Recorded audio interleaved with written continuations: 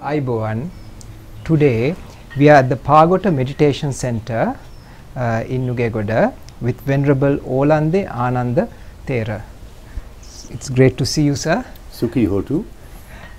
Venerable sir, it's a great pleasure to be in your beautiful temple. It's very nice. Thank you for accepting our invitation. Can I ask you, sir?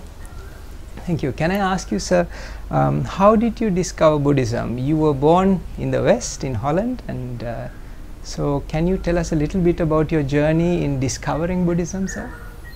Well, to start with, I was born in a free thinkers family. We did not follow any particular religion. Yes. You could say we were humanists and free thinkers. So that left me free to search for something.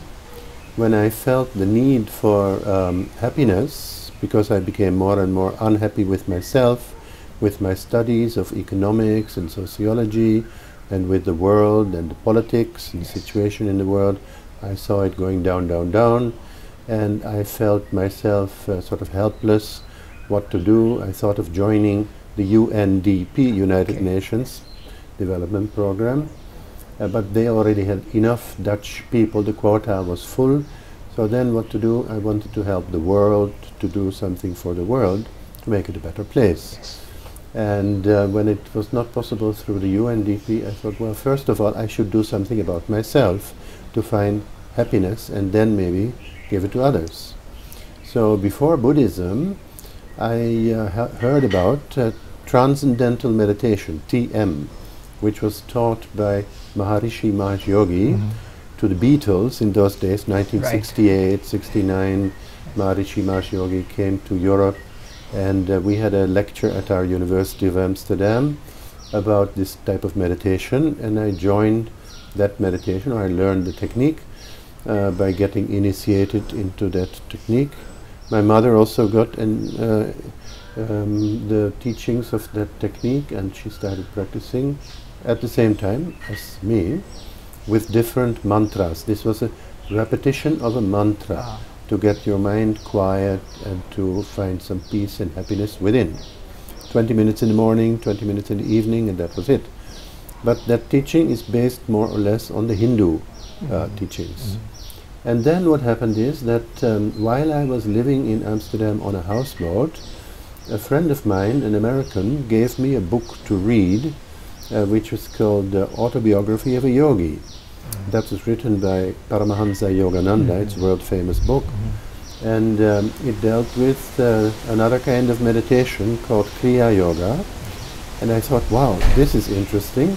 I must now go to India to see what a developing country is like, because I was studying economic sociology of developing countries, and also to see what that kind of meditation is about. So at the end of 1972, while I was in my 6th year of studies at the university, I decided to not finish the MA program completely, but to go to India and find out more about spirituality and the practice of a developing country. Then searching for this, I actually found the ashram. No, what happened is, before finding the ashram in India, one Indian person was traveling in Europe, and he got a lift from another couple of friends of mine, Americans who lived in Amsterdam. They were visiting Denmark, and they found this Indian young man standing by the roadside hitchhiking. And they gave him a lift all the way to Amsterdam, and they said, would you like to see our friend who lives in a houseboat? Yes, yes. So he saw, when he walked in, he saw that book, Autobiography of a Yogi. Then he asked me, are you planning to go to India? I said, yes, in December. So you said you lived in a houseboat, is that right? I lived in a houseboat, yes. In Very Amsterdam. Interesting. Surrounded by VOC 17th century houses, you know, in the center of Amsterdam, that were built on the exploitation of the colonial power, Holland, of Sri Lanka and Indonesia. The money went into the big houses in there. Anyway. So in that houseboat, which was a simple way of living actually, but very beautiful in the center of Amsterdam, this Indian fellow came with this American young couple who were vegetarians and practicing yoga, and whom I had known before. And he asked me if I'm going to India. I said yes. In December I'm planning to go. So he said, well, in that case, come directly to us. We live around the corner from the author of this book, that autobiography of a yogi. So I spent only a couple of days in Delhi on my way to this place. It's in Ranchi, Bihar. Now, by chance, the international president of that organization of Yogananda, called the Yoga Satsanga, or the Self-Realization Fellowship, Daya Mata, she happened to be there. And she saw me. At that time I was actually dressed very differently, with a flowery shirt and a beard and a bit long hair. And she asked me, where are you from? And I said, from Amsterdam. Oh, how interesting. Second day she came around and she said, where are you from? I said, from Amsterdam. Oh, how interesting, she said. So I said, let me ask her if I can stay here. She said, sorry, but we have a center in Amsterdam and this is only for Indians, so you can't stay.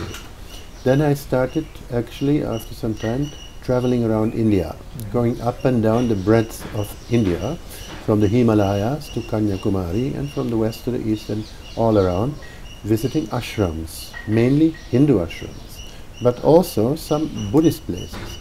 This Brahmin family of that boy who came hitchhiking to Amsterdam, with whom I was staying for 2 or 3 months at the beginning, they were all educated, they were well-to-do, they had a printing press themselves and 2 bookshops. They said, it seems to us that Buddhism is more suitable for you than our Hinduism, even though they were Hindus, Brahmins, you see, but they felt that Buddhism was more suitable for me. So they gave me even a small Buddha statue, and they said, you can go to Gaya, one of our relations is living there, you can visit Buddha Gaya. One of our relations, a doctor, the father of one of the sister-in-laws, he was the district medical officer in Varanasi, and you can visit Saranath. And so, like that, I got introduced to Buddhism a little bit. And also, I visited places like, Ellora and Ajanta, and also, well, around Bodh Gaya. And but I was not really into Buddhism at that time. I was practicing this that I got, because at the end of my first visit, actually after being rejected, I went back to say goodbye to these people, the Brahmins, and I was going back to Holland. And just then I met a person who said, what's the purpose of your visit to India? So I said, well, if you really want to know, I came to find a disciple of Yogananda, but I couldn't find. He said, I know one, but he's separate from that main ashram, and I'll take you there. He's a doctor and a Swami. So he immediately, after 2 or 3 days, he initiated me into that Kriya Yoga technique, which is also meditation with breathing, deep breathing, pranayama, and chanting of the Om mantra and things like that, concentration on the third eye, and a kind of Kundalini yoga. So with that technique I went back to Holland, and then I started practicing that, and this Swami wrote a letter, why don't you come back and you can become a Swami here. So with that idea I came back to India after a year of working to earn some money and deciding whether I want to finish my studies or not, which I decided not to. And then I went back to India with the idea of actually becoming a Hindu Swami. So after 1 month in India with that Swami, my visa ran out and I needed to go for a new visa, which is described in my autobiography. The train stopped and it was on strike, and I had to leave India and went by train to the border with Nepal, and I met a Sri Lankan Buddhist monk sitting in the same train, which stopped for hours and hours on him. And we became friends, and then we traveled together. And then he said, well, next time when your visa expires, you don't need to necessarily come to Nepal. You could also try to come to Sri Lanka. And he gave me some addresses like Vajirarame, Bambalapitiya, then the Kanduboda Meditation Center, and another temple in Kotte, another one in Pitipani, like that. So with that list of addresses, I came to Sri Lanka with the idea of getting a new visa and go back to India. But as things happened, that is now, by this time, it was 1st of May 1975, and I had not become a Swami there in India yet. I was wearing white by that time. My flowery shirt was gone. And then I wanted to stop first in Anuradhapura, not go to Colombo immediately. So while I was in Anuradhapura, by train I came from Talemanar. Those days there was a ferry service between Rameshwaram and Talemanar, so I came by boat, which was discontinued after the riots of 1983. And that time I came by boat and then by train to Anuradhapura, and I went to the Dutugamunu Visramasala, Pilgrim's Rest. While I was about to register there, one gentleman who was selling rice lunch parcels to that place, he said, "Why do you want to spend your money here?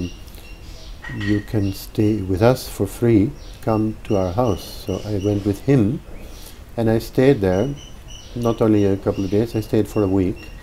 And in that house was the curator of the folk museum of Anuradhapura, staying there as a boarder. And he asked if I was interested in Buddhism. So I said, yes, but I'm hoping to go to India. He said, well, my mother lives opposite a temple where the chief monk knows English, he's very good, and if you go and meet my mother, I'll give you a letter of introduction, then, you know, she will take you to the temple. So when I arrived in Colombo railway station, I looked around for somebody who could speak English. I didn't know a word of Sinhala at that time, and most of the buses also were not in English that time, all Sinhala. So I asked somebody, can you tell me or take me to the bus to Pagoda? He says, Pagoda, Pagoda, what is that? So he looked at the address, he said, Pagoda, okay, Pagoda, here's the bus. Anything else? So I said, thank you very much. So I've met this lady, the mother of this curator, and she took me to the temple after giving me a lunch, keeping my luggage in the house, just here at Pagoda Road, opposite the temple. And then she took me to the temple, and I met the chief monk, Venerable Dawalden and Yanisara, by the way. And he said, bring your luggage, you can stay here. I said, well, I can sleep on the floor, I have a mat, and I want to go to meditate at Kandubode. He said, you can do that anytime, but why don't you just come here, and then you can stay here as long as I breathe, he said, at that time. So that's how I came to stay at Pagoda. Yes. And you found your teacher here. I found a teacher. Yes. Strangely enough, on the same day in the evening, a young man comes to invite the teacher and some monks for chanting Pirit in a hospital, because his father was in hospital after a heart attack. And then he looks at me and says, do you remember this morning who put you onto the bus? That same young man. Same young man. To see who he was, I didn't know at that time, but he was, and he is, Hemukumar Naniakara. And his mother happened to be the Sabhapatini of the Kanta Samiti of that particular temple, the president of the women's committee. So I thought, wow, this is not a simple coincidence. Yes.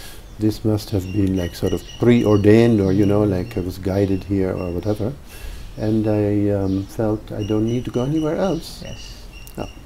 Except that I did want to go to Kandubode for meditation. Yes. Because this was not a meditation center, this was a temple. All the monks were studying, and then later on they were going to teach in Pirivenes and schools, but not really spiritual meditation. Yes. So you talk very highly of your teacher. So please tell us about your relationship with your guru, Handro, and what qualities did he have? Well, I thought, you know, even though he was not a meditation master, he had qualities. I thought he was a living example of metta, maitri, loving kindness. Yes. And he was also very mindful, although he didn't sit for meditation, but he did things very mindfully, you know. When he was writing something, his full attention was on the writing. When he was reading something, his full attention was there. But also, when somebody would come to see him, unexpectedly, he immediately put down what he was working with, and he was fully attentive to that. I see. So that was very good quality. But still, I felt I want to study or practice meditation, and since I had this address of Kandabode, I went there soon after, and my teacher said, Venerable Davalenanyani sort of said, you can leave your luggage here, just take something to there and then come whenever you. So for 3 weeks I went for the first time, silent meditation, only some little talk with the teacher, who was Katukelle Sivali Hamduru those days, and Sumatipala Hamduru, you know, Kahatapiti Sumatipala, the founder of Kandabode, was there, but his English was no good, he didn't speak English. So Sivali Hamduru was the English-speaking teacher, and if necessary he would translate for Venerable Sumatipala.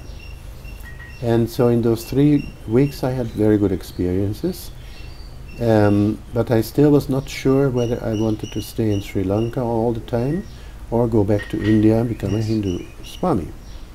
But so I went back to Pagoda, and then I went again to Kandabode, and that time I stayed again for 3 weeks in silent meditation with guidance from the teacher, and he had special qualities like whenever I had a feeling I want to see the teacher, within a minute somebody would knock on the door and said, teacher wants to see you. You know, and he knew what I wanted to ask also, he knew immediately what about I was thinking. So that made me feel, yes, he knows quite a lot. Not knowledge-wise, you know, but he is aware, and he's got some wisdom. And then in my own meditation I had a point where I had an experience which made me think, yes, this is it. I was completely in the present, and I felt, instead of this you know, bhakti approach of Hinduism, which is like you do this practice now, you chant, you meditate, and you do mantras, and then in the future you unite with God or whatever it may be. Instead of that, it is in the here and now, and you look at things and you solve the problem here and now, from moment to moment. So that made me think, yes, this is it for me. And then I also had to decide to become a Buddhist monk or leave the country, otherwise I wouldn't have got my visa extension. So that came next. So, Yes. So, sir, when you finally discovered inner Buddhism, you know, the here and now, in that journey, starting from Holland to discovering this, your experience with your parents, your teachers, what have you to say to share with our viewers? I'm sure there are a lot of parents, a lot of teachers who are watching. What advice do you have for teachers and parents in helping people find the light, you know, finding inner happiness, the here and now? Well, I think there's been a lot of talking about nirvana, and talking about peace and happiness, and bana, 24 hours a day on 3-4 TV stations and radio. But whether that leads to inner peace and happiness is yet another question. One would really have to practice it oneself to find out what it is. You can't sort of talk somebody into it. You can take a horse to the water, but you cannot force it to drink. That is the English expression. Which means, you know, you can't really force anybody to meditate and find out for themselves, but maybe teachers, and also spiritual teachers, monks in this case. You know, the problem is that a lot of the, sorry to say, but Buddhist monks in Sri Lanka, because they get ordained at a very young age, sometimes in the local village temple, under a monk who has no meditation experience, they only learn gathas, and then they go to the Pirivena without meditating, and then they are taught to do, let's say, pujas, and then pansakula and bana, but not meditation. So now that is the main problem, I suppose, in Sri Lanka, that there's not much of spiritual dimension, although it is coming. It's coming back. There must have been some time that it was there, then it was lost, I think. About 50 years ago or even 100 years ago, people thought that meditation is only for the monks living in the forest. It's not for the lay people. But nowadays, especially since Kandabodha was founded in 1956 or 54 maybe, and the Buddhist monks from Burma actually helped to popularize meditation. They said it's also possible for lay people. And like S.N. Goenka and his teacher Uba Khin gave the example that lay people also can meditate, and they can even become very good meditation teachers. In Kandy, you know, this area, Nilambe with Godwin Samaratne, world famous, became a meditation master. He was a librarian of the Dia Serenayake library in Kandy, then he became interested in spirituality himself. J. Krishnamurti's teachings also, which I also found very much helpful in my search for truth, which was very different kind of approach, you know, not a traditional kind of approach, but more, you could say almost like a radical approach, free from rituals, free from dogma, free from belief. So the real practice and the essence of Buddhism. Yeah, in the sense of being aware from moment to moment. So when I was working as a principal in an international school, we started every period after meditating for 1 minute. And so that would have been 8 minutes of meditation during the school periods. So I found that the younger the children were very interested in it. So do you think this is a good way of taking things forward? At the time it was very popular. So I would say maybe 1.5 minutes. A little bit more. Yes. Because in 1 minute, how far can you go? But if it is too long, then they may become restless also. So you have to find the right balance between too long and too short, just the right timing. But yeah, between 1 and 2 minutes would be good. And then actually, when their minds are more calm and quiet, they can also listen better to what the teacher has to say, or read more and remember more from what they are actually supposed to read. So I think that's a very good idea, actually. Very good, sir. And again, when we look at teachers, parents, and your parents seem to have been very accommodative when I read your book.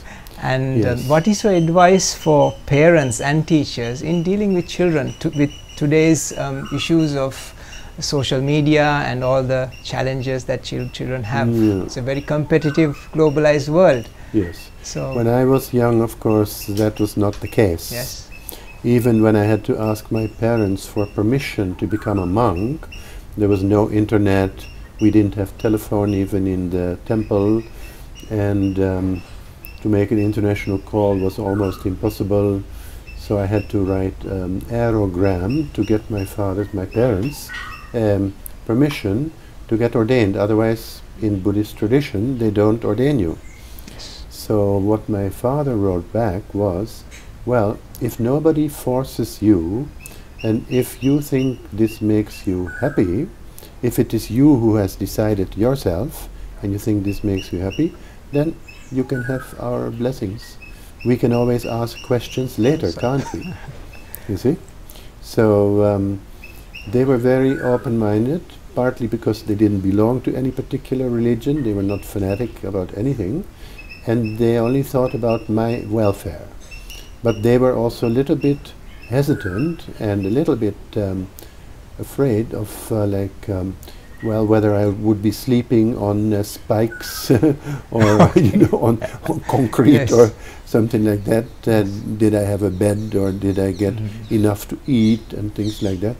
So my teacher said, why don't you invite them to come and see, My father was a businessman. He didn't have time at the time of my ordination, but 3 months later they came. 2 days after their arrival, there was a dana ceremony at Pagoda, somebody's house, and when they saw what the monks get to eat, you know, they were happy.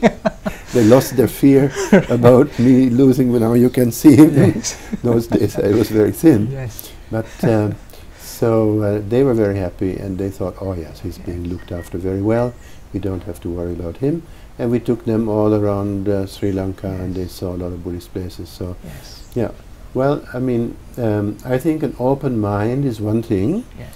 but also certain standards may be also necessary, sometimes a little bit of being strict towards the children. You know, there was a period in the 1960s, they called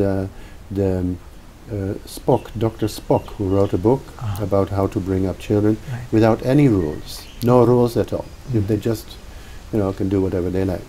And that generation became sort of boundless. They didn't know what to do, and they went out of track, off the track. So these same grown-up people, when they got children, they became more strict with their children, and they sometimes you hear that if parents are strict at the moment, maybe the children don't like it, but later on they appreciate it, that they've been given some boundaries also. Yes.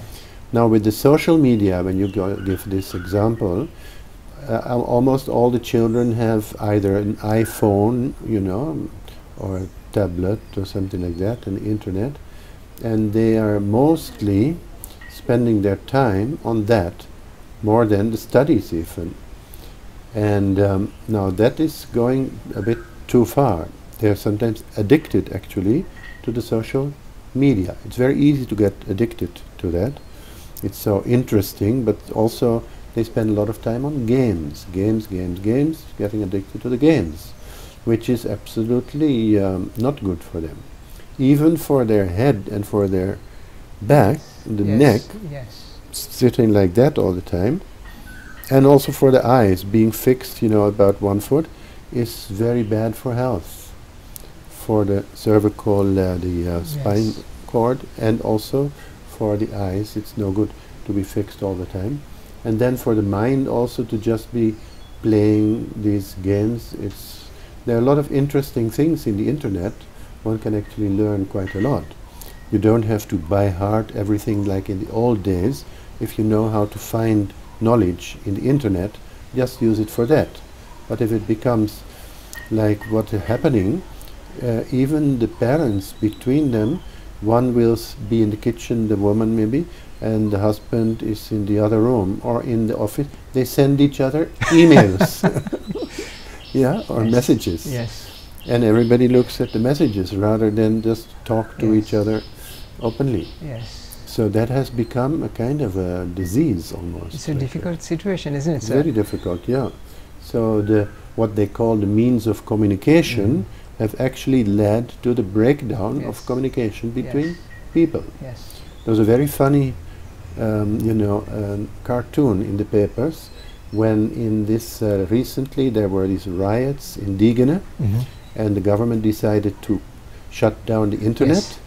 And then you see a couple sitting opposite a doctor, actually he's a counselor, and the woman says, well, the problems really started when we didn't have the internet and we had to talk to each other. They didn't know how to talk to each other. Exactly. So looking at this now traditionally we teach our children to listen to parents. And the thing is, when you look at the previous generation, if you look at the elders' approach to life, to honesty, to family values, staying away from what's bad for you, and being honest and using kind, caring words. If the parents don't have these qualities and insist on children having these qualities, how does one go about things, and at what point now then children will find it very difficult to follow their parents and respect. So this vicious cycle of not showing by example and then telling children what to do. So it's very clear what parents should do, but if you're a child, you can't choose your parents, and you've got your parents, and if the parents aren't setting a good example, should the children listen to parents, and at what point should children take the right decisions, you know, and how do you decide on that? That's a complicated question, and I don't know if it's possible to generalize for everybody. Exactly. It's probably case by case, but of course. Now, in your case, sorry, you came out and your parents accepted that, and they were only worried about your well-being. Yeah. So, but the average child in Sri Lanka or abroad, when they decide to take a step forward in life, parents may hold them back. Again, it depends on the background. Yeah, it so depends on what kind of step sir? forward. Now, for instance, freedom, you know, children may want more freedom. For instance, freedom to go out in the night, especially the Colombo young people, those who are going to international schools, people with money. The children usually get a big pocket money. They can go, or maybe they have a credit card or something from the parents, and they can go out and they come back late in the night, and they may be doing all kinds of things which the parents did not used to do.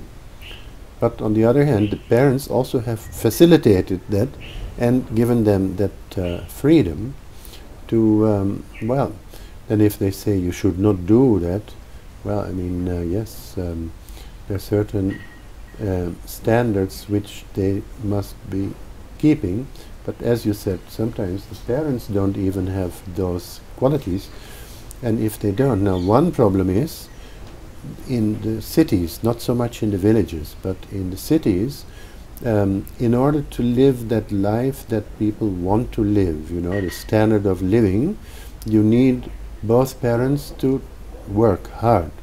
From morning till evening, they're out of the house.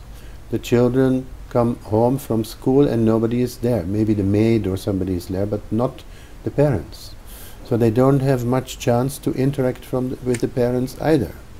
So it's partly the parents to blame. Now some mothers decide it's more important to stay home, not to earn that much money, but maybe be more satisfied with what you have, and then to be there for the children. Yes. Which is probably a good idea. Which is better, isn't it, sir? Yes. And in that light, sir, yes, now the world is globalized, we are working hard. Now in Sri Lanka, a lot of buildings are coming up. The number of cars seems to be doubling if you just watch what's happening on the roads. So is this development, and are we heading the right way? Because you visited more than 40 countries, and you've seen all these countries from Holland to Burma. So what advice do you have for us? Are we heading the right way? What is sustainable development? Is it possible for us? Well, one thing that I thought of is the concrete Buddhism nowadays. You know, concrete Buddhism means more and more buildings in the temples. Yes. Even here, unfortunately, a new building is coming up, which I didn't want. Some trees had to be cut for that. I didn't want that, but still, it's happening. And you know, just by having more buildings in the temple, there's not necessarily spiritual or even you know, social or progress. And in the country as a whole, you know, when you cut down the trees and put up the parking lots, as there was a song in the 1970s, let's cut down the trees and put up a parking lot. More and more, you know, concrete, more and more asphalt, tar, and very high-rise buildings which take away the view also, and the air and the wind, sometimes the light even of the sun. Well, if you walk around New York City, I've been there several times, it sort of look like this all the time, you know, to see their buildings. Whether that is progress or not, it is really a question you have to sometimes think of. Now, that is the interesting part. what Bhutan has done, you know. Bhutan is not a big developed country. It's a small country, very few people actually living there, and they have come up with the concept of gross national happiness. Now that is a kind of measurement which is difficult to make, what consists of gross national happiness, but generally speaking they're more concerned with having great nature, 70% of the country covered by trees. When you get married there, you get a certain allotment of wood, from this tree this much, from that tree this much, and then but you have to plant so many trees in return, more than what you cut or what people cut for you and what you buy or whatever. So you are actually helping to maintain or even develop the level of the forests while you use wood. And apparently the people there are some of the happiest people in the world. They may not have so many TVs per person or so much of dollars per person like in some countries. Yeah, what is actually sustainable growth? Now in the earlier days there was like unbridled capitalism. First industrial revolution, then more and more capitalism. The experiments with socialism and communism didn't work in many places.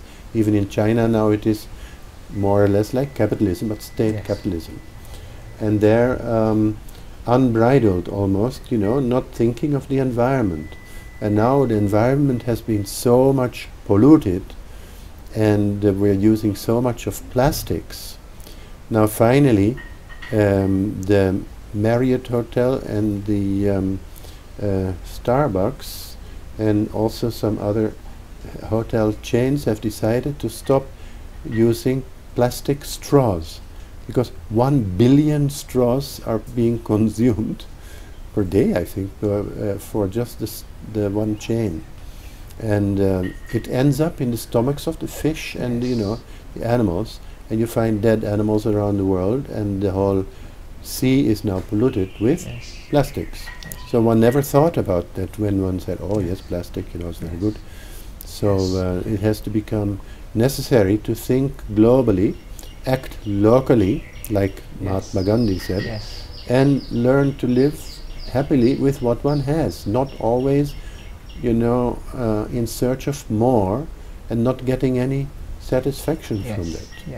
Even children, when they are being spoiled by the parents, they get so much of play goods, you know, so many toys, mostly made of plastic, and then after 1 or 2 months all the toys are in the corner and they don't play with them anymore.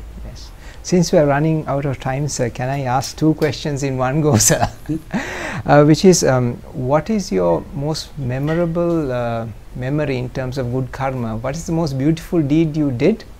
And can you share that with us? And then the next question is, why is this book called Monks and Monkeys? Yes, well, I mean, the most memorable merit, I would say, is the fact that my parents wanted to become Buddhists. They once expressed the wish, and I said, actually, you are already Buddhists. In practice. In practice. Why should you want to become Buddhists? And then, so that went by, and then a couple of years later, actually 17 years after my ordination, so that would have been 1992, exactly on that day they said, let us keep that day free, and then they had they said, let us then have a small ceremony. So we had I chanted for them, we meditated together, I gave them Buddhist names, Hansa and Maya. My father's name was Hans, mother's name was Marie, so close to that. That's wonderful. And then yeah, Pirit Nul, we had this Pustkolopot all in Holland, and kind of Chaitya. So that was, according to Buddhism and Buddhist people and traditional Buddhists, it is one of the greatest merits to see that your parents become Buddhists. I never forced them, I didn't ask them, I didn't tell them, they asked for it. Because they've been 5 times to Sri Lanka also, every 2 years they used to come, and they took an interest in it. And Sadhu, then, sadhu. yes, the last question was what to share. Yes, sir. Well, I'm just speechless because you found your inner happiness here and now. And then by example, you set the example and your parents followed you. So that's a great lesson for all of us, I think, rather than trying to correct the others, correct ourselves and... Yeah, then it happens. Exactly. Sir, why is this book called Monks and Monks Monkeys? and Monkeys, It's a beautiful yes. book. It's a book, yeah, it's actually my autobiography. Yes, sir. And Monks and Monkeys is the title because, well, I lived in a forest hermitage in an aranya for 12 years near Gaul. And also I was in upcountry in a place where from time to time monkeys came. Even here, Yes. you got sometimes monkeys, now with the trees cut there and activities going on, maybe less.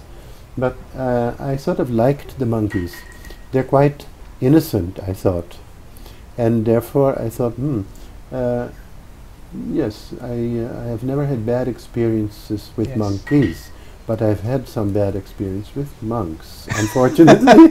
But I won't go into that. Understand, yes. But of course there are 25,000 monks in Sri Lanka. Yes. Majority are very good, Yes. but some of them I have had bad experiences. But anyway, I've dealt with monks and with monkeys and maybe with people also around the country and internationally, but still it just came up to me in my mind as a funny title.